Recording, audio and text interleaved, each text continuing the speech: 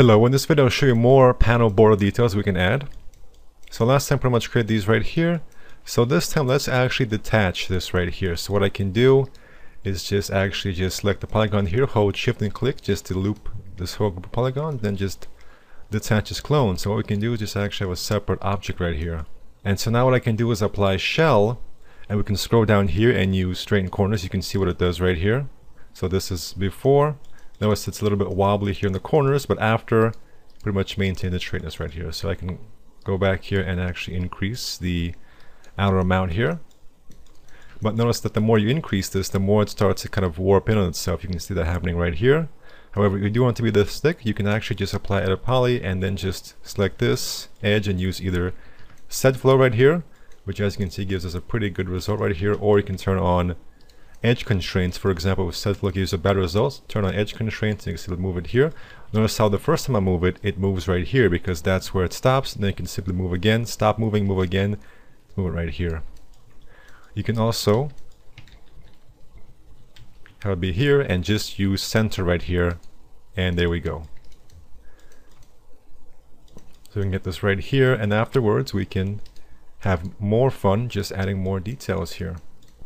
So another example is to kind of work with the shape right here. So notice how here we have this kind of shape right here, we have this kind of cutaway effect right here. What I actually did here was after I applied open subdiv, notice how I got this kind of result right here. So I pretty much did was fix that up. So after open subdiv, I used preset, open subdiv, just to give this more detail to work with here. Establish the curvature more. And so afterwards I got this result right here. I also removed this loop here. And so this is kind of a bad result here because you have this kind of long polygon here. This one's kind of lopsided here. So to quickly fix this, I simply cut right here.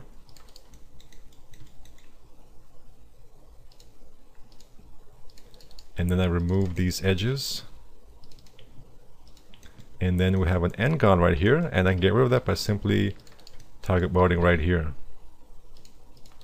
and removing these edges. There we go. Now I have a much better topology for further modeling and adding detail here. So now with this, what I can do here is play around with the border right here. So what I can do, for example, is to select these edges here and, for example, use straight. Just straighten this out here and just kind of maybe do some modification here if it doesn't come out right. So notice that we have going on here is that we have this inside object with this kind of shape and this panel border detail with this kind of shape right here, just kind of adding further interesting details for us. So what I can do is use Swift loop right here, and notice how the loop is kind of lopsided here. It's thinner here and wider here. What I can do is left click, hold down Control Alt, and then left click and move the mouse to straighten this out right here. There we go. And for example here I can add some sort of bevel detail here, or for example inset first, scale, and then bevel here. And I can select this right here, turn on edge constraints, move this here. Alright, for this one I can try to create multiple detachments right here. So first I'll just detach this as clone with a smaller amount here, and you can apply a poly on top and then detach this one right here.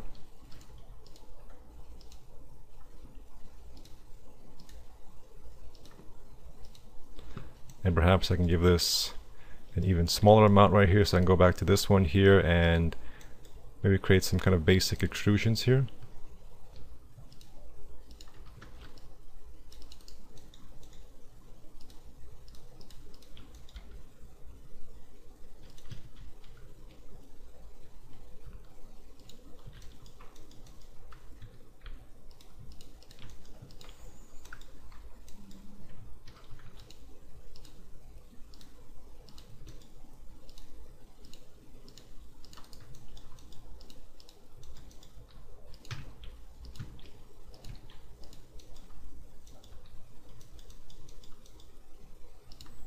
Here I may want to create some sort of detail inside of here. So notice how we have kind of a gap right here, and that's an opportunity for us to design something and put that in there. So for example right here, then I can select this and then bevel with height outline of 0. Hold shift click here to convert to the border edges, deselect this, and then straight. And then I can simply weld this, and now I've got this kind of interesting detail right here. And perhaps if I want to, I can move this out a little bit. Maybe get something like this, for example.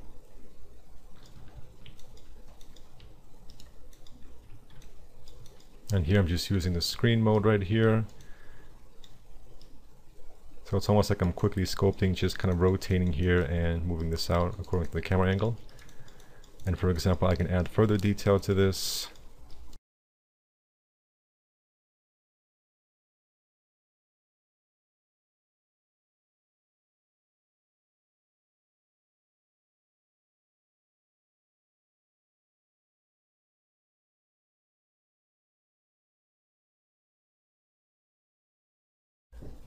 I can create further detail here, which works together with this. So for example, I create a little gap right here. I'll just make this transparent, and what I can do here, just add a crease set. Just add a poly underneath the crease set. Pretty much what I can do is kind of make room for some kind of detail right here. So here what I can do is, let's say, insert a loop here, and for this I'll just use the existing loop right here. Just turn on edge constraints and move this right here.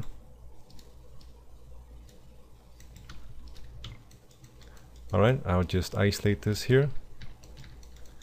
And what I can do here is insert a loop down here and then select these polygons and simply bevel down. Then I can delete these polygons here. And then I can select these vertices and also this right here. Then I can select these vertices and weld. You may have to increase the threshold if you don't get any kind of welding right here.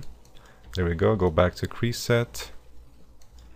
As you notice, it's a little bit of a mess because if you do modeling after crease set, everything kind of gets jumbled up here. So I'll just have to reselect everything right here. There we go. And for example, deselect this here. And then I can right click and update. And now I've got this kind of detail right here. That'll look nice with the surrounding detail here. So notice how I kind of have this synergizing detail right here. And I can add further little details here. Turn on face constraints, screen, and then kind of use the existing topology to add details. So for example, if I want to create some sort of triangular detail right here to kind of balance with this, I can just work these vertices into that detail here.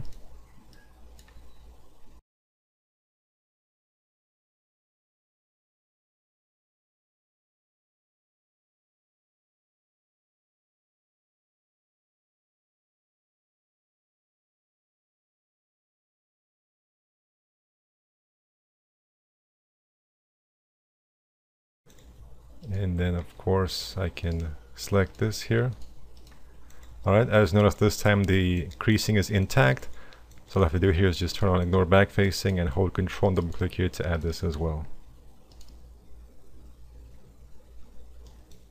If you get some sort of bad results, like right here for example, you can see this happening, you may either need to increase iterations or go in here and fix up the topology a little bit. For example, I can select these edges here and then use center right here just to kind of take away this effect where we have this kind of skewed long polygon here.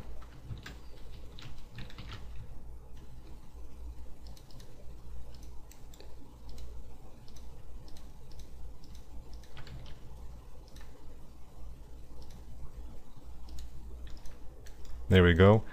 And I can also increase iterations, and as you can see it's much better looking right here. You can always of course keep it, let's say, at 2 or 0 in the viewport and let's say a much higher number at render time, just to have performance high here, but still get good results when you bake or render. So we can also kind of work together with the panel detail and the panel border details right here. So for example here what I can do is maybe just insert a loop here or use this existing loop here.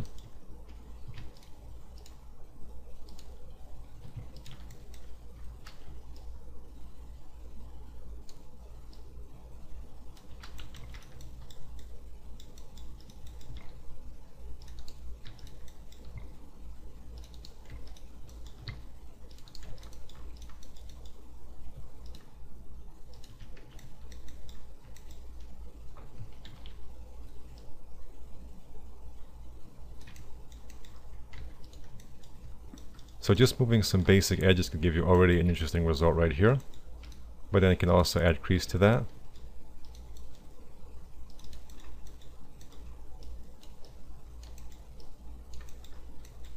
So for example, I can just add another crease set right here and have a different value here. And now we've got this kind of creasing happening here.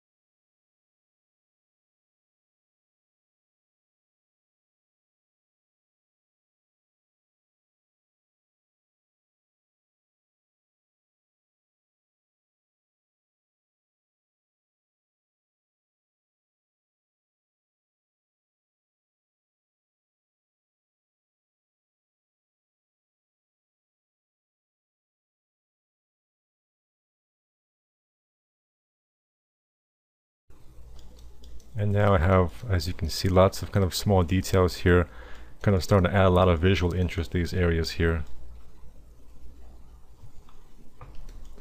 Another example here is that I'll just detach this right here, apply shell, and what I can do is just hold shift, click, click,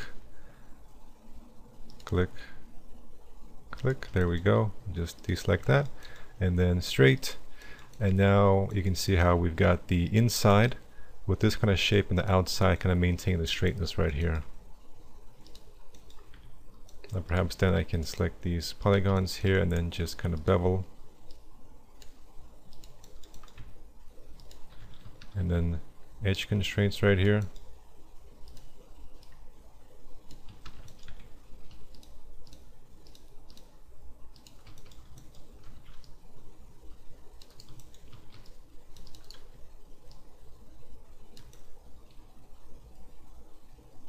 So here what I can do, for example, is, let's say, select this, detach this as clone, shell,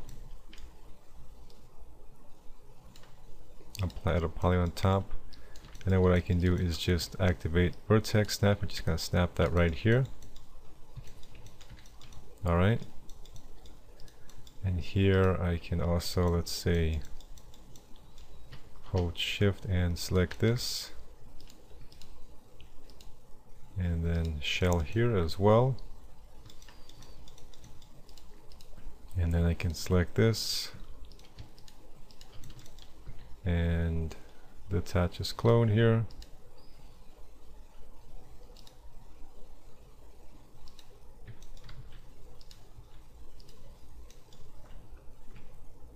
and then here I can bevel this out here, snap this to here,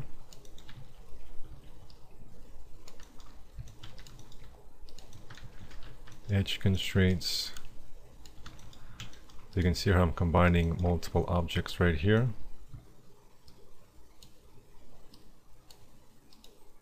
So now I've got this made up of multiple objects right here, and I can assign different materials to this for more interesting effects.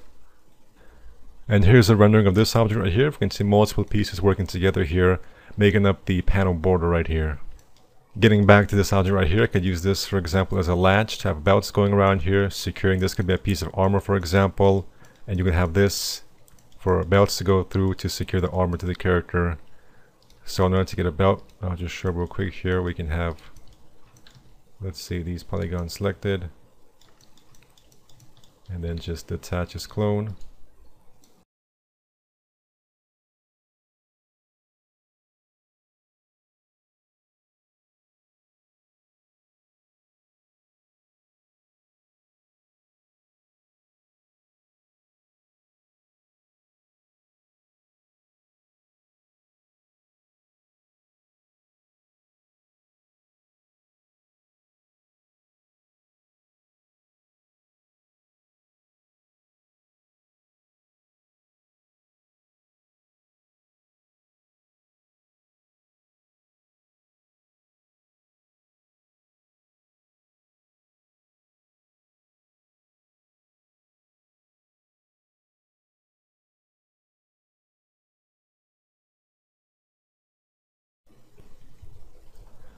Thank you for watching and take care.